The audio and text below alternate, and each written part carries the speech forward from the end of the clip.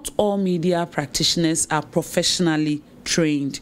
There are some talented individuals who, after first degree in maybe nursing or psychology, will branch into media work, and you also have those who went through journalism school. It is established that the media landscape needs continuous training. The issue had to do with who is paying for it.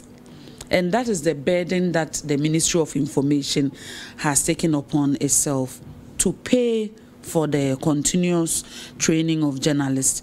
What happens is that the ministry is also using the platform to also reach out to CSO, multinationals, and allied organizations who are also interested in training of journalists, so that they would also bring their efforts together so that we can achieve that aim.